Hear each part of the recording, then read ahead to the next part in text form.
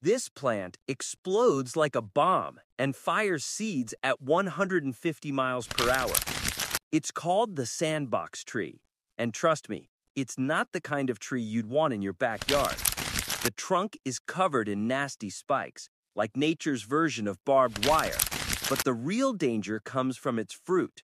When those pods ripen, they build up so much pressure that they literally detonate, launching seeds like shrapnel. Scientists say the blast can fling them over 200 feet away, which is farther than most people can throw a baseball. And here's the wild part. The tree does this on purpose. It's nature's way of spreading its offspring far and wide, ensuring new trees pop up all over the place.